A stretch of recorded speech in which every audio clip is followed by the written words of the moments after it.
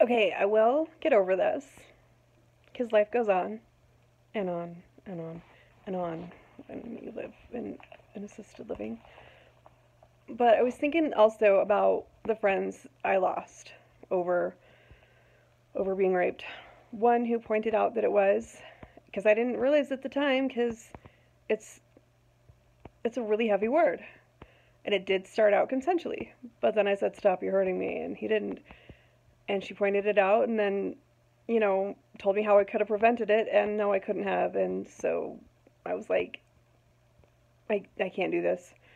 And I don't know if she'll ever be ready to be my friend again. I kind of tried to extend the olive branch. I was like, hey, we can not ever talk about it, and I'd love to have you back because you are a good friend. And she was like, yeah, I was a good friend, and you kind of spat in my face. And I was like, I'm sorry that you feel that way. I really didn't mean to hurt you. I can't. It wasn't my fault. And if we don't talk about it, we anyway. Point is, the same friend, I had a boyfriend who literally wanted to kill me. Right? He didn't. But in the heat of the moment, I knew.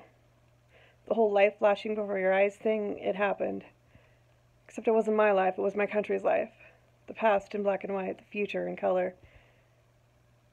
Everything you're against, that's kind of what you end up doing, right?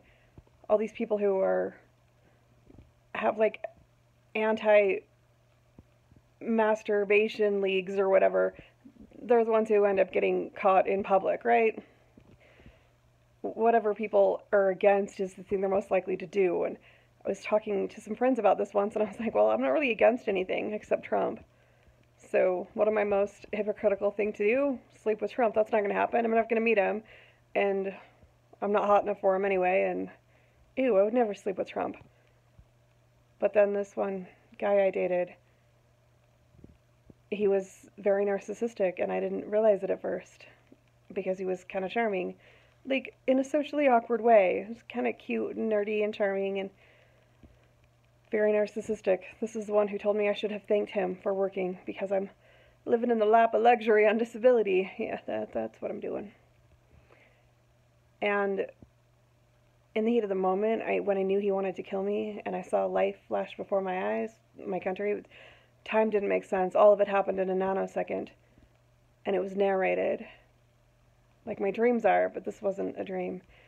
It said, short fuse, thin skin, and an arsenal of weapons.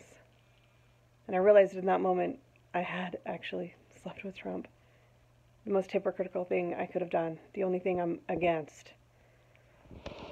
I mean, I'm not against a lot. I'm not for a lot of things. I don't like a lot of things, but I'm not really adamantly against anything except him. And careful what you're against, because that's you have to end up doing it.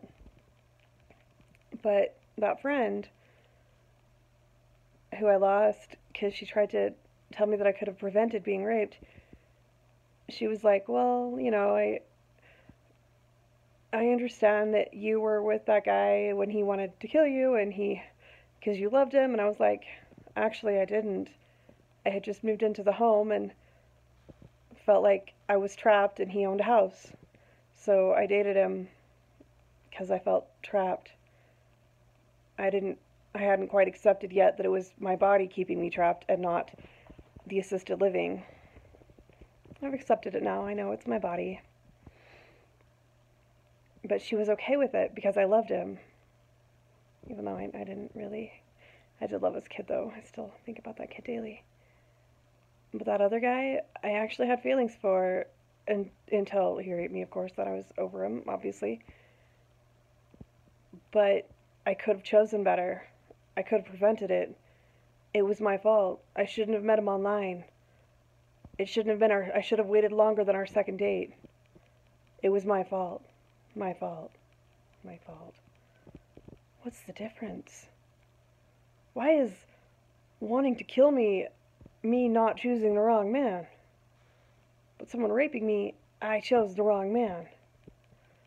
Why is everything about sex women's fault? That everything about purity and being a good person is tied to chastity. For women, not for men. I hate the double standard.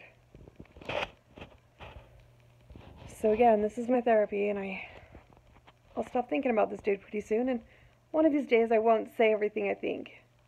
But until that day, enjoy my stream of consciousness.